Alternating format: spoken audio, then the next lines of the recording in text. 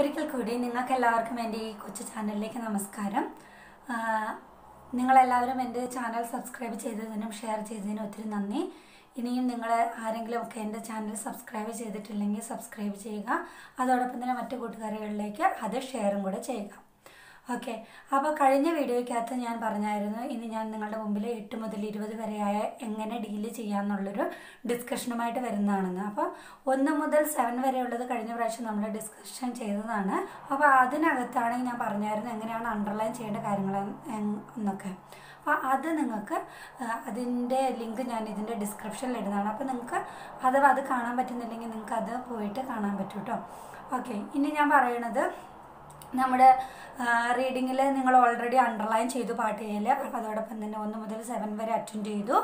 ഇനി നിങ്ങൾ 8 മുതൽ 20 വരെയാണ് അറ്റൻഡ് ചെയ്യാൻ പോകുന്നത്. അപ്പം ഈ 8 മുതൽ 20 വരെ അറ്റൻഡ് ചെയ്യുന്നതിൽ 8 മുതൽ 14 വരെയുള്ള ക്വസ്റ്റ്യൻസ് എപ്പോഴും നമുക്ക് വരുന്നത് ഇതാണ്, എന്താ, നമ്മുടെ ഷോർട്ട് ആൻസേഴ്സ് ക്വസ്റ്റ്യൻസ് ആണ്. അപ്പോൾ ഈ ഷോർട്ട് ആൻസർ ക്വസ്റ്റ്യൻസിൽ നമുക്ക് അതിലവർ പ്രത്യേകിച്ചൊരു വേർഡ് ലിമിറ്റ് ഒന്നും പറയുന്നില്ല കേട്ടോ.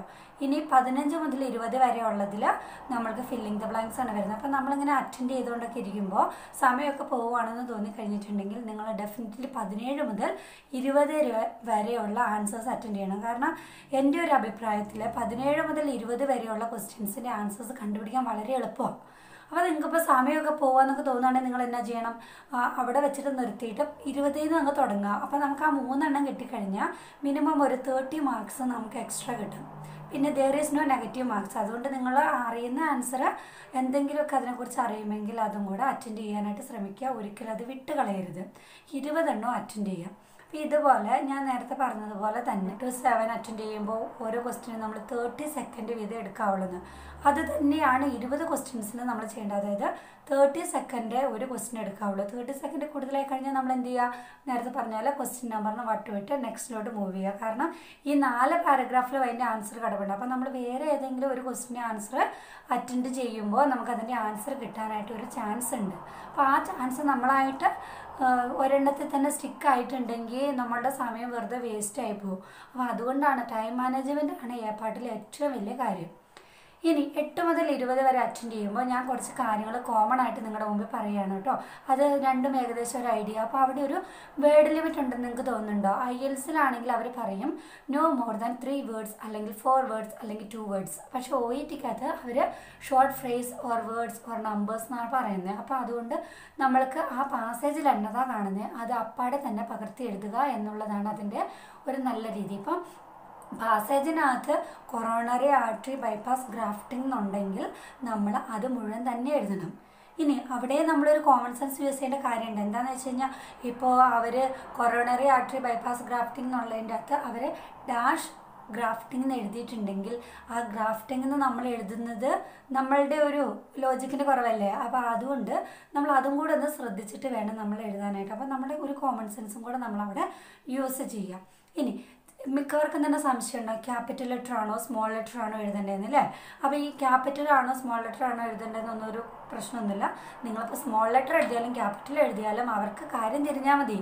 കാരണം ഇത്രയും മിനിറ്റിനുള്ളിൽ നിങ്ങൾ പെട്ടെന്ന് ചെയ്യുന്നൊരു കാര്യമാണെന്ന് അവർക്കറിയാം. അപ്പോൾ ഒരു കാര്യം നിങ്ങളിപ്പോൾ ക്യാപിറ്റൽ ലെറ്ററിൽ എഴുതിയില്ലെങ്കിലും വിഷയമില്ല. ഇനി നിങ്ങൾ എല്ലാ ലെറ്റേഴ്സും ക്യാപിറ്റൽ ലെറ്ററിൽ എഴുതുമ്പോൾ നിങ്ങൾക്ക് ഒത്തിരി സമയം പോകും. അപ്പോൾ നമ്മളിപ്പോൾ ഡീന എന്ന് പറഞ്ഞ പേര് DEENA എന്നുള്ളത് ക്യാപിറ്റൽ ലെറ്റർ എഴുതുന്നതിനേക്കാളും എനിക്ക് ടൈം ലാഭം ഡി എന്നുള്ളത് ക്യാപിറ്റൽ എഴുതിയിട്ട് EENA എന്നുള്ളത് ഞാൻ സ്മോൾ ലെറ്റർ എഴുതുമ്പോൾ എനിക്ക് ഇച്ചിരി കൂടെ സമയം ലാഭിക്കാറുണ്ട്. അപ്പം നിങ്ങൾക്ക് ഏതാണ് എളുപ്പം അതുപോലെ ചെയ്യാൻ. ഇപ്പോൾ നിങ്ങൾ ഡയബറ്റസ് മലൈറ്റസ് എന്നുള്ളത് സ്മോൾ ലെറ്ററിൽ കംപ്ലീറ്റ് എഴുതിയെന്ന് ഓർത്തിട്ട് നിങ്ങൾക്ക് അതിൻ്റെ മാർക്കൊന്നും പോകാൻ ചാൻസ് ഇല്ല.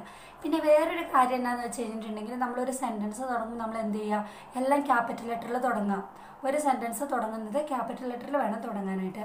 അപ്പോൾ ഇപ്പോൾ ഒരു ഡയഗ്നോസ്റ്റിക് വാല്യൂഷനൊക്കെ ആണെങ്കിൽ അത് മിക്കവാറും ക്യാപിറ്റൽ ലെറ്ററിലാണ്. ഇനി നിങ്ങൾക്ക് കൺഫ്യൂഷനാണ് അത് ക്യാപിറ്റലാണോ സ്മോൾ ലെറ്റർ ആണോ എഴുതേണ്ടത്. പ്രത്യേകിച്ച് ഈ ജനറിക് നെയിമൊക്കെ ട്രേഡ് നെയിമൊക്കെ മെഡിസിൻ്റെ വരുമ്പോൾ അതൊക്കെ ഒരു കൺഫ്യൂഷനാണെങ്കിൽ നിങ്ങൾ എന്ത് ചെയ്യാം, പാസേജിനകത്ത് അവർ ക്യാപിറ്റൽ ലെറ്ററിലാണോ സ്മോൾ ലെറ്ററിലാണോ കൊടുത്തേക്കുന്നത് നോക്കുക. അപ്പോൾ ക്യാപിറ്റൽ ലെറ്ററിലാണ് അവർ കൊടുത്തേക്കുന്നതെങ്കിൽ നമ്മൾ എന്ത് ചെയ്യുക, അത് അപ്പാടെ പകർത്തി വെക്കുക. അപ്പോൾ നമ്മുടെ ഒരു സേഫ് സോണിൽ വേണ്ടിയിട്ട്.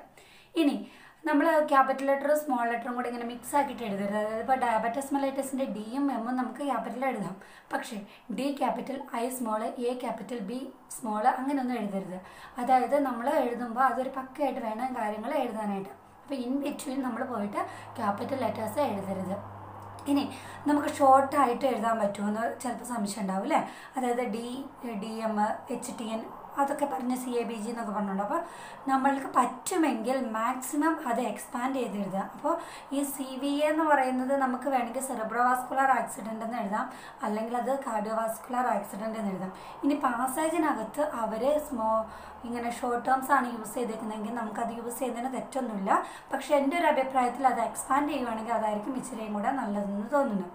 കാരണം എന്താണെന്ന് പറഞ്ഞാൽ നമ്മളിപ്പോൾ ചിലപ്പോൾ അവിടെ പാസേജിനകത്ത് ഡയബറ്റിസ് മെലൈറ്റസ് എന്ന് കൊടുത്തുകയാണ് നമ്മളത് DM എന്ന് എഴുതും. അതൊരു തെറ്റാണ് അല്ല.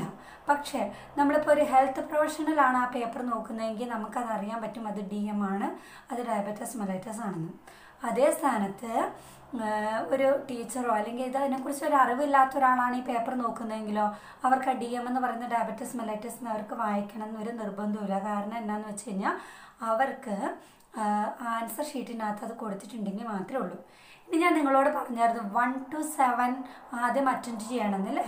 അത് പറയുന്നതിന് വേറൊരു കാരണം കൂടിയുണ്ട് കേട്ടോ. അപ്പോൾ എക്സാമിനേഴ്സ് എപ്പോഴും 1 മുതലാണ് ആൻസർ ചെക്ക് ചെയ്ത് തുടങ്ങുക, അല്ലാണ്ട് 20 തുടങ്ങിയൊന്നുമല്ല. അപ്പോൾ 1 മുതലുള്ള ആൻസേഴ്സ് ശരിയായിട്ടുണ്ടെങ്കിൽ ആ ഫസ്റ്റ് ഇംപ്രഷൻ അതാണ് ഞാൻ ഉദ്ദേശിച്ചത് കേട്ടോ. ഇനി നമുക്കപ്പോൾ മാക്സിമം എക്സ്പാൻഡ് ചെയ്ത് തന്നെ എഴുതാം. ഇനി നമ്മൾ എഴുതുമ്പോൾ കുറേയൊക്കെ ആൻസേഴ്സ് നമുക്ക് പ്രെഡിക്റ്റ് ചെയ്യാൻ പറ്റും. അപ്പോൾ ഉദാഹരണത്തിന് പറയുവാണെങ്കിൽ law haemoglobin level in the blood is termed as എന്ന് പറഞ്ഞു കഴിഞ്ഞാൽ നമ്മളുടെ ആൻസർ എന്തായിരിക്കും? അനീമിയ ആണെന്ന് നമുക്കറിയാം. അപ്പോൾ നമ്മൾ അനീമിയ എന്ന് പറഞ്ഞൊരു വേർഡ് പാസേജിലുണ്ടോ എന്ന് സെർച്ച് ചെയ്യാം. അപ്പോൾ നമുക്കൊന്നും കൂടെ മേക്ക് ഷുവർ ചെയ്യാൻ പറ്റും ആൻസർ. അതുപോലെ തന്നെ ഇപ്പോൾ ഒരു പേഷ്യൻറ്റിന് ഹാർട്ട് അറ്റാക്ക് ആയിട്ട് വന്നു, മയോകാർഡിയൽ ഇൻഫെക്ഷൻ, അപ്പോൾ അതിന് ത്രോംബോലൈസേഷൻ ചെയ്യുമെന്ന് നമുക്കറിയാം. അപ്പോൾ ഈ ത്രോംബോലൈസേഷൻ ചെയ്യുന്ന അല്ലെങ്കിൽ ഒരു കാർഡിയാക് ഡിപ്പാർട്ട്മെൻറ്റ് വർക്ക് ചെയ്ത ഒരാളെ സംബന്ധിച്ച് അത് അവർക്ക് അറിയാൻ പറ്റും എവിടെയാണ് അതിൻ്റെ ആൻസർ കിടക്കുന്നത്. ഒരു ആൻറ്റികോഗുലൻ്റ് കണ്ടു കഴിഞ്ഞിട്ടുണ്ടെങ്കിൽ നമുക്കതിനെ പെട്ടെന്ന് പിക്ക് ചെയ്യാൻ പറ്റും. അപ്പോൾ നമുക്ക് ത്രോംബോലൈസിങ് ഏജൻസി ആണെന്ന് നമുക്കൊരു ഐഡിയ ഉണ്ട്, അതിൻ്റെ ഫസ്റ്റ് പ്രൈമറി മാനേജ്മെൻറ്റ് എന്നാണെന്ന്. ഇനി അതുപോലെ തന്നെ ഇപ്പോൾ ഞാൻ പറഞ്ഞില്ലേ എൻ്റെ ക്വസ്റ്റ്യൻ പേപ്പറിൽ വന്നത് ഒരു മാനേജ്മെൻറ്റ് ഓഫ് കോമ പേഷ്യൻ്റ് ആയിരുന്നു. അപ്പോൾ ഈ പേഷ്യൻറ്റിൻ്റെ അകത്ത് അവർ ചോദിക്കുന്നുണ്ട് എത്ര മണിക്കൂർ കൂടുമ്പോഴാണ് റീസ്ട്രെയിൻ കൺസെൻറ്റ് പുതുക്കേണ്ടതെന്ന്. അപ്പം ഒരു ICUലൊക്കെ വർക്ക് ചെയ്ത ഒരാൾക്ക് അല്ലെങ്കിൽ ഈ റീസ്ട്രെയിൻ ചെയ്യുന്നതിനെക്കുറിച്ച് ഒരറിവുള്ള ഒരാൾക്ക് അറിയാം അത് എത്രയാണ്. പിന്നെ ഞാൻ പറഞ്ഞ പോലെ നമ്പറൊക്കെ അണ്ടർലൈൻ ചെയ്തിട്ടുണ്ടെങ്കിൽ അതിൻ്റെ ആൻസർ നമുക്ക് കിട്ടും. എന്നാൽ പോലും നമുക്കത് അവിടെ ഒരു പ്രഡിക്ഷൻ ചെയ്യാം. അപ്പോൾ നമ്മൾ പെട്ടെന്ന് പോയിട്ട് ആൻസർ നോക്കാം. ഇനി അതുപോലെ തന്നെ നമുക്ക് ഗ്രാമാറ്റിക്കൽ വൈസ് നമുക്ക് കുറേ ആൻസേഴ്സ് നമുക്ക് പ്രഡിക്റ്റ് ചെയ്യാൻ പറ്റും. ഉദാഹരണത്തിന് പറയുകയാണെങ്കിൽ പേഷ്യൻ്റ് അണ്ടർവെൻറ്റ് ആൻഡ് ഡാഷ് ഇൻ 2011. അപ്പോൾ പേഷ്യൻ്റ് അണ്ടർവെൻറ്റ് ആൻ എന്ന് പറയുമ്പോഴത്തേക്ക് അതിന് ശേഷം വരുന്ന വേർഡ് എങ്ങനെയായിരിക്കും? ഒരു വവൽ സൗണ്ട് ആയിരിക്കും അല്ലേ. അപ്പോൾ ഈ വവൽ സൗണ്ട് എന്ന് പറയുമ്പോൾ വവൽ സൗണ്ടാണ്, വവൽ ലെറ്റർ അല്ല. അപ്പോൾ ആദ്യം ഞാനും പഠിച്ചുകൊണ്ടിരിക്കുമ്പോൾ എൻ്റെ വിചാരം അതായത് AEIOU എന്ന് പറഞ്ഞ ലെറ്ററിൽ തുടങ്ങണ ഏതൊരു വേർഡും നമ്മൾക്ക് എഴുതാമെന്നായിരുന്നു. പക്ഷേ ഞാൻ പിന്നെയാണ് എനിക്ക് മനസ്സിലാക്കിയത് വവൽ സൗണ്ടാണെന്ന്. അതായത് ഇപ്പോൾ എക്സ്റേ എന്ന് പറയുന്നത് എക്സ്റേ അല്ല, എക്സ്റേ ആണ്. അപ്പം നിങ്ങൾക്ക് മനസ്സിലായെന്നത് വിചാരിക്കുന്നത്. അതായത് വവൽ സൗണ്ടാണ് ഉദ്ദേശിച്ചിരിക്കുന്നത്. എക്സ്റേയുടെ പ്രൊനൗൺസിയേഷൻ വരുമ്പോൾ എയിലാണ് തുടങ്ങുന്നത്, അതുകൊണ്ടാണ്. പക്ഷെ എഴുതുമ്പോൾ എക്സ് ആണ്. അപ്പോൾ ആ ഒരു വ്യത്യാസമാണ്. അതുപോലെ തന്നെ നമുക്ക് ചില AEIOUയിൽ തുടങ്ങുന്ന ലെറ്റേഴ്സ് എല്ലാം തന്നെ അതിന് മുമ്പുള്ള ആർട്ടിക്കിൾ ആനായിരിക്കണം എന്നൊരു നിർബന്ധവും ഇല്ല. ഇനി വേറൊരു കാര്യം എന്ന് പറഞ്ഞാൽ ഇപ്പോൾ ഒരു കമ്പാരിറ്റീവ് സെൻറ്റൻസ് ആണ് വരുന്നത്. അപ്പം കമ്പാരിറ്റീവ് സെൻറ്റൻസ് വരുവാണെങ്കിൽ ഒരു ദാനൊക്കെ വരുവാണെങ്കിൽ, അതായത് എന്തിനേലും വേർഡിന് മുമ്പ് ഒരു ദാൻ വരുവാണെങ്കിൽ, അപ്പോൾ ഒരു ഡാഷ് വന്നു അതിനുശേഷം ഒരു ദാൻ വരുവാണ്. ഉദാഹരണത്തിന് പറയുകയാണെങ്കിൽ എൻ്റെ ഹസ്ബൻഡ് പേര് അനൂപ് എന്നാണ്. അപ്പോൾ Anoop is dash than Deena എന്ന് വരാം. അപ്പോൾ ഈ ദാനിന് മുമ്പ് വരുന്ന വേർഡ് എങ്ങനെയായിരിക്കാം? ഒന്നെങ്കിൽ better than, ടോളർ than, shorter than, heavier than, sharper than, അങ്ങനെ എന്തെങ്കിലും ഒരു വേർഡായിരിക്കും, അജക്റ്റീവ് ആയിരിക്കും വരുന്നത്. ഈ അജക്റ്റീവ് മിക്കവാറും എൻഡ് ചെയ്യുന്നത് ഒരു ERലാണ്. അപ്പം എന്ന് വെച്ചിട്ട് എല്ലാ അജക്റ്റീവും ERലല്ല അവസാനിക്കുന്നത്. ഉദാഹരണത്തിന് പറയുന്നത് ബ്യൂട്ടിഫുൾ, ബ്യൂട്ടിഫുൾ എൻഡ് ചെയ്യണത് ഒരു ERലല്ല. അപ്പം most of the adjective end ചെയ്യണത് അതിനകത്താണെന്നാണ് ഞാൻ പറഞ്ഞു വരുന്നത്. അപ്പം നമുക്കൊരു ദാനം എന്ന് പറഞ്ഞൊരു വേർഡ് വരുവാണെങ്കിൽ അതിന് മുമ്പത്തെ വേർഡ് ഒരു ERൽ അവസാനിക്കുന്നതാണ്. നമുക്കത് പ്രെഡിക്റ്റ് ചെയ്യാൻ പറ്റും. നമ്മൾ പാസേജ് ചെന്ന് നോക്കുന്നു, അപ്പം നമുക്കത് കിട്ടും. ഓക്കെ, ഇനി അടുത്തതെന്ന് പറഞ്ഞു കഴിഞ്ഞിട്ടുണ്ടെങ്കിൽ നമ്മൾ വേർഡ് ലിമിറ്റ് ഇല്ല എന്ന് പറഞ്ഞു, അത് കമ്പാരറ്റീവ് സെൻറ്റൻസിൻ്റെ കാര്യം പറഞ്ഞു. ഇനി എന്ന് പറഞ്ഞു കഴിഞ്ഞിട്ടുണ്ടെങ്കിൽ നമ്മൾ എന്താണ് പാസേജ് കാണുന്നത് അത് അപ്പാടെ പകർത്തുക. മനസ്സിലായോ? ഇപ്പോൾ പാസേജിൽ എന്നത് കാണുന്നത് അതുപോലെ നമ്മുടെ ക്ലിനിക്കൽ നോളജ് യൂസ് ചെയ്തിട്ട് ഇവർ എഴുതിയേക്കുന്ന തെറ്റാണെന്ന് പറഞ്ഞിട്ട് ഇപ്പോൾ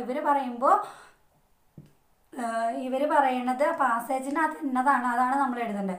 അപ്പോൾ അത് ചിലപ്പോൾ നമ്മളെ സംബന്ധിച്ച് നമ്മുടെ ലോജിക്ക് അനുസരിച്ച് നമ്മുടെ ഇപ്പോഴത്തെ തിയറിയൊക്കെ അനുസരിച്ച് അത് തെറ്റായിരിക്കും. പക്ഷെ എന്നാലും പാസേജിനകത്ത് ഒരു ആൻസർ ഉണ്ടെങ്കിൽ മാത്രമേ നമ്മളത് അങ്ങോട്ട് പകർത്തി വെക്കാവുള്ളൂ. പിന്നെ നമുക്ക് സമയമൊന്നും കിട്ടുന്നില്ല, ആൻസർ ഒന്നും കംപ്ലീറ്റ് ചെയ്യാൻ പറ്റുന്നില്ലെങ്കിൽ നമുക്കൊന്ന് പ്രെഡിക്റ്റ് ചെയ്ത് എഴുതുന്നതിലൊന്നും തെറ്റില്ല. ഇനി നമ്മൾ ഈ 1 to 7 വരെ അറ്റൻഡ് ചെയ്തപ്പോൾ നമുക്ക് ഓൾറെഡി ഒരു പാസേജിനെ കുറിച്ച് ഒരു ബ്രീഫ് ഐഡിയ ഒക്കെ ഉണ്ടായിരുന്നു. അതിന് ഒന്നും കൂടെ നമുക്കൊരു ഐഡിയ കിട്ടി. ഈ ഐഡിയയും കൂടെ നമ്മൾ ഈ 8 മുതൽ 20 വരെ ഉള്ളതിൽ യൂസ് ചെയ്യണം. അപ്പം നമ്മൾ ഏതെങ്കിലുമൊക്കെ ക്വസ്റ്റ്യൻ അറ്റൻഡ് ചെയ്യുന്ന സമയത്ത് നമുക്ക് അതൊക്കെ ഒരു ഹിൻ്റാണ്. ഈ വട്ടമിട്ട് പോയതൊക്കെ വഴിക്കുന്നൊക്കെ നമുക്ക് കിട്ടും. പിന്നെ ആണെങ്കിൽ എനിക്ക് പറയാൻ ഓക്കെ, അപ്പം നമ്മൾ അത് നമുക്കൊന്ന് ഹെൽപ്ഫുൾ ആയിരിക്കും. അതായത് പ്രീവിയസ് നോളജ് നമ്മളെ ഹെൽപ്പ് ചെയ്യും. പിന്നെ നമ്മൾ എന്തോരം പ്രാക്ടീസ് ചെയ്യുന്നു അതനുസരിച്ച് നമ്മുടെ സ്കില്ല് ഡെവലപ്പ് ആകും. അപ്പം നമ്മൾ എത്ര മെറ്റീരിയൽ ചെയ്യുന്നു എന്നുള്ളതല്ല, അതായത് നമ്മൾ ചെയ്യുന്ന മെറ്റീരിയൽ എന്താണോ അത് എങ്ങനെ ചെയ്തു എന്നുള്ളതിലാണ് നമ്മുടെ സ്കോറും നമ്മുടെ ഇമ്പ്രൂവ്മെൻറ്റും കിടക്കുന്നത്. അപ്പം ഇന്ന് 25 മാർക്ക് കിട്ടിയ ഒരാൾ നാളെ 25 മാർക്ക് തന്നെ നിൽക്കുകയാണെങ്കിൽ നമ്മൾ എവിടെയോ ഇമ്പ്രൂവ് ആവാനുണ്ടെന്നുള്ളതാണ് അതിനുള്ളൊരു സൂചന. അപ്പം നമ്മൾ ശ്രദ്ധിക്കേണ്ടത് നമുക്ക് എന്തുകൊണ്ട് തെറ്റ് വരുന്നു എന്നുള്ളൊരു കാര്യം നമ്മൾ ഒന്നും കൂടെ ശ്രദ്ധിക്കേണ്ടതാണ്. അതായത് ഈ ഒരു കാര്യം ചെയ്തു, അപ്പോൾ എനിക്ക് എന്തുകൊണ്ട് ആ ആൻസർ തെറ്റിയത്, അപ്പോൾ അത് ഞാൻ എന്ത് കാര്യം കൂടെ ശ്രദ്ധിച്ചായിരുന്നെങ്കിൽ എനിക്ക് ആ ആൻസർ ശരിയാകുമായിരുന്നു എന്നും കൂടെ നമ്മളൊന്ന് ചിന്തിക്കുക. അതായത് നമ്മളുടെ മിസ്റ്റേക്കിൽ നിന്ന് നമ്മൾ ലേൺ ചെയ്യണം. ഓക്കെ, ഇനി എനിക്ക് പറയാനുള്ളതെന്ന് പറഞ്ഞു കഴിഞ്ഞാൽ നമ്മളുടെ എഴുതി കഴിയാണ്. അപ്പോൾ നമ്മളൊരു 10 മിനിറ്റിനുള്ളിൽ നമ്മളങ്ങനെ 20 വരെയൊക്കെ അറ്റൻഡ് ചെയ്യും. ഇനി ഈ ഫില്ലിംഗ് ദ ബ്ലാങ്ക്സിന് വേറൊരു ഗുണമുണ്ട്. അതിൻ്റെ ഈ ഫില്ലിംഗ് ദ ബ്ലാങ്ക്സിൻ്റെ ഗ്യാപ്പിൻ്റെ അപ്പുറത്തും ഇപ്പുറത്ത് വീടുമ്പോൾ അതുപോലെ തന്നെ പാസേജ് കിടപ്പുണ്ടാവും. അപ്പോൾ നമ്മൾ അണ്ടർലൈനൊക്കെ ചെയ്തുകൊണ്ട് ചിലപ്പോൾ നമുക്കത് പെട്ടെന്ന് ലൊക്കേറ്റ് ചെയ്യാൻ പറ്റും. അപ്പോൾ അത് നമ്മൾ അപ്പാടങ്ങ് പകർത്തി വെക്കുക. ഇനി ഗ്രാമറിന് ഇവർ വലിയ ഇമ്പോർട്ടൻസ് കൊടുക്കാത്തത് കൊണ്ട് നമ്മളിപ്പോൾ പാസേജിൻ്റെ അകത്ത് വേർബിൻ്റെ ഫസ്റ്റ് ഫോമാണ് കിടക്കുന്നത്, പക്ഷേ നമുക്ക് തേർഡ് ഫോമാണ് എഴുതേണ്ടത്. നമ്മളൊന്ന് ആലോചിച്ചിട്ട് നമുക്ക് കിട്ടുന്നില്ലെങ്കിൽ എന്ത് ചെയ്യാം, ആ ഫസ്റ്റ് വേർഡ് തന്നെ, അതായത് ഫസ്റ്റ് ഫോം തന്നെ നമുക്ക് അവിടെ അങ്ങ് എഴുതി വെക്കാം. അപ്പോൾ നമുക്ക് അതിനൊരു മാർക്ക് കിട്ടാൻ ചാൻസ് ഉണ്ട്. കാരണം അവർ ഗ്രാമറിന് വലിയ ഇമ്പോർട്ടൻസ് കൊടുക്കുന്നില്ല. വേറൊരു ഉദാഹരണം പറയുകയാണെങ്കിൽ ഈസിന് ശേഷം വേർബിൻ്റെ ING ഫോമാണ്, അത് കണ്ടിന്യൂസ് ടെൻസ് വരുന്നതുകൊണ്ട്. അപ്പോൾ ING ഫോമാണ് വരുന്നത്. അതായത്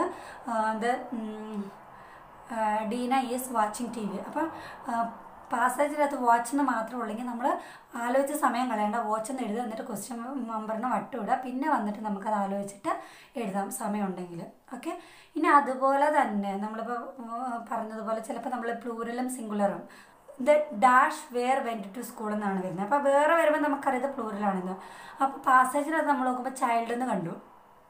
അപ്പോൾ ചൈൽഡ് എന്ന് കണ്ടു കഴിഞ്ഞാൽ അതിൻ്റെ പ്ലൂറൽ എന്താണ്, ചിൽഡ്രൻ ആണെന്ന് നമുക്കറിയാം, ഇത് ഈസി ആയതുകൊണ്ട്. പക്ഷേ ചില സമയത്ത് നമുക്കത് അറിയത്തില്ല. നമുക്ക് എത്ര അറിഞ്ഞാലും എക്സാമിൻ്റെ ടെൻഷനിലൊക്കെ ചിലപ്പോൾ നമുക്കത് കിട്ടത്തില്ല. അപ്പോൾ എന്ത് ചെയ്യുക, ആ ചൈൽഡ് എന്ന് അവിടെ എഴുതി വെക്കുക, എന്നിട്ട് ക്വസ്റ്റ്യൻ നമ്പറിന് വട്ടുവിടുക. പിന്നെ നമുക്ക് വന്ന് ആലോചിച്ച് സമയമുണ്ടെങ്കിൽ അതിനെഴുതാൻ. കാരണം ഗ്രാമാറ്റിക്കൽ കാര്യങ്ങൾക്ക് ഇവർ വലിയ ഇമ്പോർട്ടൻസ് കൊടുക്കാത്തതുകൊണ്ട് ചിലപ്പോൾ നമുക്കതിൻ്റെ സ്കോർ കിട്ടാനായിട്ട് ചാൻസ് ഉണ്ട്. നമ്മളായിട്ട് ആ ഒരു ചാൻസിനൊന്നും നഷ്ടപ്പെടുത്തേണ്ട കാര്യം വരുന്നില്ല. ഇനി നമ്മളങ്ങനെ 10 മിനിറ്റിനുള്ളിൽ മൊത്തം ക്വസ്റ്റ്യൻസും അറ്റൻഡ് ചെയ്തു. പക്ഷെ നമ്മൾ തിരിഞ്ഞു നോക്കുമ്പോൾ 1-2 എണ്ണമൊക്കെ വഴിയിൽ നിന്ന് കിട്ടിക്കാണും. പിന്നെയെന്ന് പറഞ്ഞു കഴിഞ്ഞാൽ നമുക്ക് അതായത് വഴിയിൽ നിന്ന് ഉദ്ദേശിച്ച് ഓൺ ദ വേയിൽ മറ്റ് ക്വസ്റ്റ്യൻസ് ആൻസേഴ്സ് അറ്റൻഡ് ചെയ്യുന്ന സമയത്ത് നമുക്ക് കുറച്ചൊക്കെ കിട്ടിക്കാണും. പിന്നെ 1-2 എണ്ണമൊക്കെ വിട്ട് കാണും. അപ്പോൾ ഈ 1-2 എണ്ണത്തിന് വീണ്ടും വട്ടം ഉണ്ടാവും. ഈ വട്ടത്തിൽ ഉള്ളതിന് ഒന്നും കൂടെ പോയി നോക്കുക. കാരണം നമ്മുടെ കയ്യിൽ ഇനി 5 മിനിറ്റ് കൂടെ ഉണ്ട്. അപ്പോൾ നമ്മുടെ മൈൻഡ് ഇച്ചിരി കൂടെ റിലാക്സ് ആവും. അപ്പോൾ ഒന്നും കൂടെ അതൊന്ന് നോക്കുക. അപ്പോൾ നോക്കി കഴിയുമ്പോൾ നമുക്ക് ആൻസർ കിട്ടും. എന്നിട്ട് വട്ടത്തിന് ടിക്ക് ഇടുക. അങ്ങനെ നമ്മൾ 15 എണ്ണം അറ്റൻഡ് ചെയ്ത് കഴിയുമ്പോൾ 20 എണ്ണം അറ്റൻഡ് ചെയ്ത് കഴിയുമ്പോൾ നമുക്ക് വീണ്ടും സമയമുണ്ട്. അപ്പോൾ നമ്മൾ എന്ത് ചെയ്യുക, ഓരോ ആൻസേഴ്സ് റീചെക്ക് ചെയ്യുക. നമ്മൾ ഈ റീചെക്ക് ചെയ്യുമ്പോൾ ഒത്തിരി മിസ്റ്റേക്ക് നമുക്ക് തിരിച്ചറിയാൻ പറ്റും. അതായത് നമ്മൾ എഴുതിയേക്കുന്ന ആൻസേഴ്സ് കറക്റ്റ് ആണോ അല്ലെങ്കിൽ അതിൻ്റെ നേരെ തന്നെയാണോ എഴുതിയേക്കുന്നത്. അപ്പോൾ ഇതിനകത്ത് ഞാൻ നിങ്ങളോട് പറയാൻ വിട്ടുപോയി, ക്വസ്റ്റ്യൻ ബുക്ക്ലെറ്റും പാസേജ് ബുക്ക്ലെറ്റും നമുക്ക് രണ്ടായിട്ടാണ് കിട്ടുന്നത്. ഈ ക്വസ്റ്റ്യൻ ബുക്ക്ലെറ്റിൻ്റെ നേരെ തന്നെയാണ് നമ്മുടെ ആൻസറും എഴുതേണ്ടത്. അപ്പോൾ ചിലപ്പോൾ 8ൻ്റെ ആൻസറിന് പകരം നമ്മൾ മുകളിൽ അല്ലെങ്കിൽ അതിൻ്റെ ആൻസർ കൊണ്ട് 9ലൊക്കെ എഴുതും. അപ്പോൾ അങ്ങനെ നമ്മൾ റെക്കഗ്നൈസ് ചെയ്ത് കഴിഞ്ഞാൽ അത് മായ്ച്ചെഴുതണ്ട, ഒന്ന് ജസ്റ്റ് സ്ട്രൈക്ക് ചെയ്തിട്ട് നമുക്ക് റൈറ്റ് ആൻസർ അവിടെ എഴുതാം. പിന്നെ സമയമുണ്ടെങ്കിൽ നമുക്ക് മായ്ച്ചെഴുതുന്നതിന് കുഴപ്പമില്ല കേട്ടോ. അപ്പോൾ അങ്ങനെ നമ്മൾ ഒന്നും കൂടി അത് നോക്കുക. ഇനി അതുപോലെ തന്നെ നമ്മളുടെ സ്പെല്ലിങ്, അതായത് നമ്മൾ എപ്പോഴും ശ്രദ്ധിക്കണം സ്പെല്ലിങ് തെറ്റുണ്ടാവരുത്. സ്പെല്ലിങ് തെറ്റ് അവരൊട്ടും ആക്സെപ്റ്റ് ചെയ്തില്ല റീഡിങ്ങിൽ, പക്ഷേ ലിസണിങ്ങിൽ അവർ ചെറിയ സ്പെല്ലിങ് മിസ്റ്റേക്കൊക്കെ ആക്സെപ്റ്റ് ചെയ്യും കേട്ടോ. അപ്പോൾ റീഡിങ്ങിൽ നമ്മൾ എക്സാക്ട്ലി കോപ്പി ചെയ്യുന്നത് കൊണ്ട് നമ്മൾ എന്ത് ചെയ്യുക, ആ സ്പെല്ലിങ് തെറ്റ് വരാതിരിക്കാൻ നോക്കുക. അപ്പോൾ എന്താ ചെയ്യേണ്ടത്, അതിനുവേണ്ടി ഞാൻ ചെയ്തുകൊണ്ടിരുന്നത് എന്താണെന്ന് വെച്ച് കഴിഞ്ഞിട്ടുണ്ടെങ്കിൽ ഒരു ആൻസർ കിട്ടിയിട്ടുണ്ടെങ്കിൽ ഞാനത് ആ പാസേജിലും കൂടെ അതൊന്ന് അണ്ടർലൈൻ ചെയ്യും. അപ്പോൾ നമ്മൾ അണ്ടർലൈൻ ചെയ്യുമ്പോൾ ആ വേർഡ് നമ്മുടെ മനസ്സിൽ അതിൻ്റെ സ്പെല്ലിങ് ഒന്നും കൂടെ ഇരിക്കും. ഇനി നമ്മൾ അതൊക്കെ കഴിഞ്ഞ് റീചെക്ക് ചെയ്യുമ്പോൾ നമുക്ക് പെട്ടെന്ന് കണ്ടുപിടിക്കാൻ പറ്റത്തില്ല അതിൻ്റെ ആൻസർ. അപ്പോൾ നമ്മൾ സ്പെല്ലിങ് കറക്റ്റ് ആണോ എന്ന് നോക്കാം. ഇനി നമ്മൾ വേറൊരു കാര്യം ശ്രദ്ധിക്കേണ്ടതെന്ന് പറഞ്ഞാൽ നമ്മുടെ ഹാൻഡ് റൈറ്റിംഗ് ആണ്. അപ്പോൾ നമ്മൾ നല്ല ലെജിബിളായിട്ട് വേണം എഴുതാനായിട്ട്. അപ്പോൾ എൻ്റെ ഹാൻഡ് റൈറ്റിംഗ് ഭയങ്കര മോശമായതുകൊണ്ട് ഞാനൊരു 600 പേജ് കോപ്പിയൊക്കെ എഴുതിയിട്ടുണ്ട്. അതൊന്ന് ഇച്ചിരി കൂടെ ഒന്ന് ബെറ്റർ ആക്കി എടുക്കണം. അപ്പോൾ നിങ്ങളുടെ ഹാൻഡ് റൈറ്റിംഗ് മോശമാണെങ്കിൽ നിങ്ങൾ അതിന് വേണ്ടിയിട്ടുള്ള ഹാർഡ് വർക്ക് ചെയ്യുക. അതായത് ലേൺ ഫ്രം അവർ മിസ്റ്റേക്ക്. അതായത് നമ്മളൊക്കെ എങ്ങനെ ഇമ്പ്രൂവ് ചെയ്യാമെന്ന് നമുക്കേ അറിയത്തുള്ളൂ. നമ്മൾ എന്തായാലും മേക്ക് ഷുവർ ചെയ്യണം വേറൊരാൾക്ക് നമ്മൾ എഴുതുന്ന കാര്യങ്ങൾ വായിക്കാൻ പറ്റുന്നുണ്ടോയെന്ന്. ഇല്ലെങ്കിൽ നമ്മൾ നമ്മുടെ റൈറ്റിങ്ങിൽ ഇമ്പ്രൂവ് ചെയ്യണം. ഇനി അടുത്തതെന്ന് പറഞ്ഞു കഴിഞ്ഞാൽ ചിലപ്പോൾ നമ്മുടെ ചില ലെറ്റേഴ്സ് എല്ലാം ഒരുപോലെ ഇരിക്കും. ഇപ്പോൾ ഉദാഹരണത്തിന് പറയുകയാണെങ്കിൽ ചിലരുടെ ക്യാപിറ്റൽ എം, സ്മോൾ എം, പിന്നെ അതുപോലെ capital P, small P, S, അങ്ങനെയുള്ള ലെറ്റേഴ്സൊക്കെ ഒരുപോലെ ആയിരിക്കും ഇരിക്കുന്നത്. അപ്പോൾ അത് ഇടയ്ക്ക് കയറി വരുമ്പോൾ നമ്മൾ അതൊരു മിസ്റ്റേക്കായിട്ട് കൂട്ടും അല്ലേ. അപ്പോൾ അതുകൊണ്ട് നമ്മൾ ആ ഒരു ഏരിയയൊക്കെ ഒന്നുകൂടെ ശ്രദ്ധിക്കുക. ഇപ്പോൾ എൻ്റെ കാര്യം പറയുകയാണെങ്കിൽ എൻ്റെ എയും യുവും ഒരുപോലെ ഇരിക്കുമായിരുന്നു. കാരണം എന്താണെന്ന് പറഞ്ഞാൽ എൻ്റെ എ ക്ലോസ് ചെയ്യത്തില്ലായിരുന്നു ശരിക്കും. അതിൻ്റെ ഒരു ക്ലോഷർ ഇല്ലേ എന്ന് എഴുതുമ്പോൾ അത് ശരിക്കും യു പോലെയായിരുന്നു ഇരുന്നുകൊണ്ടിരുന്നത്. അപ്പോൾ അത് വായിക്കുന്ന ആൾക്കത് യു പോലെ തിരിയുമായിരുന്നു. അപ്പോൾ നിങ്ങൾക്കറിയാം നിങ്ങളുടെ മിസ്റ്റേക്ക് എന്താണെന്ന്. ചിലപ്പോൾ നിങ്ങൾക്ക് ഇതൊന്നും ഒരു മിസ്റ്റേക്ക് ഉണ്ടാവത്തില്ല കേട്ടോ. പക്ഷേ അഥവാ ആർക്കെങ്കിലും ഇങ്ങനെ എന്തെങ്കിലും കാര്യം ഉണ്ടെങ്കിൽ അതൊന്ന് ശ്രദ്ധിച്ചോട്ടെ എന്ന് ഓർത്തിട്ട് ഞാൻ പറഞ്ഞതന്നേ ഉള്ളൂ. അപ്പോൾ നമ്മൾ ഇടയ്ക്ക് കയറിയിട്ട് ഈ ക്യാപിറ്റൽ ലെറ്റർ ഒന്ന് വരരുത്, ഹാൻഡ് റൈറ്റിങ് ശരിയാക്കും. ഇനി നമ്മൾക്ക് ചിലപ്പോൾ റണ്ണിങ് ലെറ്റേഴ്സ് എഴുതുന്നവരായിരിക്കും. അപ്പോൾ അത് ചിലപ്പോൾ വേറെ ആൾക്ക് വായിക്കാൻ പറ്റുന്നുണ്ടാവില്ല. അപ്പോൾ നമുക്ക് വേണമെങ്കിൽ പെറുക്കി ആണെങ്കിലും എഴുതാം. അതായത് റണ്ണിങ് ലെറ്റർ അല്ലാണ്ട് നമുക്ക് വേണമെങ്കിൽ എഴുതാം കേട്ടോ. അത് പെറുക്കി എഴുതുമ്പോൾ എല്ലാവർക്കും വായിക്കാൻ പറ്റും. പക്ഷെ അത് ഇച്ചിരി കൂടെ ടൈം കൺസ്യൂമിങ് ആണ്. അപ്പോൾ നമ്മൾ ആ ഒരു കാര്യം കൂടെ ഒന്ന് ശ്രദ്ധിച്ച് നോക്കുക. ഇനി 20 എണ്ണം അറ്റൻഡ് ചെയ്ത് ഓരോന്നും വായിച്ച് നോക്കി സ്പെല്ലിംഗ് മിസ്റ്റേക്കും അങ്ങനെ എല്ലാ കാര്യങ്ങളും കൺഫേം ചെയ്തു. അപ്പോൾ നമുക്ക് എല്ലാ ആൻസറും കിട്ടി. അത് കഴിഞ്ഞിട്ട് 20 എണ്ണം ആൻസർ കറക്റ്റാണെന്ന് നമുക്ക് തോന്നും. എന്നാലും ഒന്നും കൂടെ റീചെക്ക് ചെയ്യുക. എന്നിട്ട് റീചെക്ക് ചെയ്തതിന് ശേഷം സമയമുണ്ടെങ്കിൽ എന്ത് ചെയ്യുക, നമ്മൾ ഈ വെട്ടിയേക്കുന്ന കാര്യങ്ങൾ 1 മുതലുള്ളത് വൃത്തിയായിട്ട് മായ്ക്കുക. അപ്പോൾ 1 മുതലുള്ളത് മായ്ക്കുക. അത് വൃത്തിയായിട്ട് വേണമെങ്കിൽ എറൈസ് ചെയ്യാനായിട്ട്. അപ്പോൾ ഒരെണ്ണേ വായിച്ചുള്ളെങ്കിലും അത് വൃത്തിയായിട്ട് ചെയ്യുക. ഓക്കെ, ഞാൻ പറഞ്ഞല്ലോ നമ്മൾ എക്സാക്റ്റ്ലി പാസേജിൽ എന്നാണ് കിടക്കുന്നത് അത് അപ്പാടെ തന്നെ കോപ്പി അടിക്കണം കേട്ടോ. മിസ്റ്റേക്കുകൾ എന്തൊക്കെയാണെന്ന് നമുക്കറിയാമല്ലോ. അപ്പോൾ ആ മിസ്റ്റേക്കുകൾക്ക് വേണ്ടിയിട്ട് ഒന്നും കൂടെ വർക്കൗട്ട് ചെയ്യുക. പിന്നെ പ്രീവിയസ് നോളജ് നമ്മൾ യൂസ് ചെയ്യുക. പക്ഷെ മെഡിക്കൽ നോളജ് നമുക്ക് യൂസ് ചെയ്യാം. പക്ഷെ എന്നാലും അത് പാസേജിൻ്റെ അകത്ത് നമ്മൾ ഒരു മനസ്സിലൊരു ആർഗ്യുമെൻറ്റ് ചെയ്യണ്ട. അത് അവരുടെ പാസേജ് കൊടുത്തേക്കണത് തന്നെ അങ്ങ് ഫൈനലായിട്ട് എഴുതുക. പിന്നെ എന്നാന്ന് പറയണത് നമ്മൾ ഇൻസ്ട്രക്ഷൻസ് ഒന്നും കൂടെ ഒന്ന് വായിച്ചു നോക്കണം. നമുക്കറിയാം എന്തൊക്കെയാണ് വരുന്നതെന്നൊക്കെ. പക്ഷെ എന്നാൽ പോലും ഒന്നും കൂടി ഒന്ന് ആ ഇൻസ്ട്രക്ഷൻസ് വായിച്ച് നോക്കുക. അപ്പോൾ നമ്മളതൊന്നും കൂടി ഇരുത്തി ചിന്തിപ്പിക്കും. വേർഡ് ലിമിറ്റ് അങ്ങനെ ഒന്നും ഇല്ല എന്നൊക്കെ ഉള്ള കാര്യങ്ങളൊക്കെ നമുക്ക് ഒന്നും കൂടി ഒന്ന് ഇരുത്തി ചിന്തിപ്പിക്കാനായിട്ട് അത് സഹായിക്കും. 8 മുതൽ 20 വരെ ഉള്ളത് നിങ്ങൾ അറ്റൻഡ് ചെയ്തു. അത് കഴിഞ്ഞിട്ട് ഒന്നും കൂടി ഒന്ന് റീച്ചൊക്കെ ചെയ്തു. പിന്നെ പാസേജിനകത്ത് നിങ്ങൾ വല്ലതും അണ്ടർലൈൻ ചെയ്തിട്ടുണ്ടെങ്കിൽ അതൊന്നും വായിച്ചു കൊടുക്കേണ്ട കാര്യമൊന്നുമില്ല കേട്ടോ. അതനുസരിച്ച് നിങ്ങളുടെ മാർക്കൊന്നും പോകത്തൊന്നുമില്ല. അപ്പോൾ പരമാവധി വൃത്തിയായിട്ട് എഴുതുക കേട്ടോ. അപ്പോൾ ഇനിയിപ്പം ഞാൻ നിങ്ങളോട് പറയാൻ ഉദ്ദേശിച്ചിരിക്കുന്ന ബി പാർട്ടും സി പാർട്ടുമാണ്. അതുപോലെ തന്നെ ഞാൻ എൻ്റെ വേറൊരു വീഡിയോക്കകത്ത് ഞാൻ ഇടും. ഞാൻ റീഡിങ് സ്കില്ല് ഇമ്പ്രൂവ് ചെയ്യാനായിട്ട് ചെയ്ത കാര്യങ്ങളൊക്കെ ഞാൻ നിങ്ങൾക്ക് വേറൊരു വീഡിയോയിലിട്ട് ഇടാം കേട്ടോ. എന്തൊക്കെ കാര്യങ്ങളാണ് ഞാൻ ചെയ്തുകൊണ്ടിരുന്നത്, ഞാൻ എങ്ങനെയൊക്കെയാണ് പഠിച്ചുകൊണ്ടിരുന്നത് എന്നുള്ള കാര്യങ്ങളൊക്കെ ഞാൻ നിങ്ങൾക്ക് വീഡിയോയിൽ ഇട്ട് തരുന്നതാണ്. അപ്പോൾ നിങ്ങൾക്ക് എന്തെങ്കിലും സംശയം ഉണ്ടെങ്കിൽ നിങ്ങൾക്ക് കമൻറ്റ് ചെയ്ത് ചോദിക്കാം. അതുപോലെ തന്നെ നിങ്ങൾക്ക് എന്തെങ്കിലുമൊക്കെ ഡൗട്ട് ഉണ്ടെങ്കിൽ നിങ്ങൾക്ക് എപ്പോൾ മെസ്സേജ് അയച്ചാൽ മതി. ഞാനതിന് സമയം കിട്ടുന്നതനുസരിച്ച് അതിൻ്റെ റിപ്ലൈ തരുന്നതാണ്. ഇനി എന്തെങ്കിലുമൊക്കെ പോയിന്റ് ഞാൻ വിട്ടുപോയിട്ടുണ്ടെങ്കിൽ ഞാൻ അടുത്ത വീഡിയോയിൽ ഇതിന് കൂടത്തിൽ ചേർന്ന് ഇടുന്നതാണ്. പെട്ടെന്നൊരു ഹറിബറിയിലൊന്നും ഞാൻ ചെയ്യുന്നില്ല. ഓരോ കാര്യങ്ങളും ഞാൻ ചെയ്ത കാര്യങ്ങൾ മാത്രമാണ് ഞാൻ നിങ്ങളോട് കൂടി ഡിസ്കസ് ചെയ്യാൻ ഉദ്ദേശിക്കുന്നത്. ഇനി വല്ല പോയിന്റുകളൊക്കെ എപ്പോഴെങ്കിലുമൊക്കെ എനിക്ക് എവിടെയെങ്കിലുമൊക്കെ കിട്ടുകയാണ്, അല്ലെങ്കിൽ ഞാനിങ്ങനെ ഇരുന്ന് ആലോചിക്കുമ്പോൾ എന്തെങ്കിലുമൊക്കെ ഒരു ഇച്ചിരി കൂടി ഒരു അഡീഷണലായിട്ട് പോയിന്റ് കിട്ടുകയാണെങ്കിൽ ഞാൻ നിങ്ങൾക്ക് ഷെയർ ചെയ്ത് തരുന്നതാണ്. അതോടൊപ്പം തന്നെ നിങ്ങൾക്ക് ഇതിനെക്കാളിനെ കുറിച്ചായിട്ട് നല്ലൊരു ഐഡിയ ഒക്കെ ഉണ്ടെങ്കിൽ നിങ്ങൾക്കത് കമൻറ്റ് ചെയ്യാം. അപ്പോൾ ഇനി വേറൊരു വീഡിയോ ഇടുമ്പോഴത്തേക്ക് എനിക്കത് നിങ്ങൾക്ക് പറഞ്ഞു തരാൻ പറ്റും, മറ്റുള്ളവർക്ക് പറഞ്ഞു കൊടുക്കാൻ പറ്റും. അതോടൊപ്പം തന്നെ ഇനിയിപ്പോൾ എൻ്റെ കമൻറ്റ് വായിക്കുന്നവർക്കാണെങ്കിൽ ആ ഒരു ടെക്നിക്ക് കിട്ടുമല്ലോ. അപ്പോൾ അതിന് വേണ്ടിയിട്ട് എല്ലാവരും ശ്രദ്ധിക്കുക. Thanks for watching my channel. Thank you.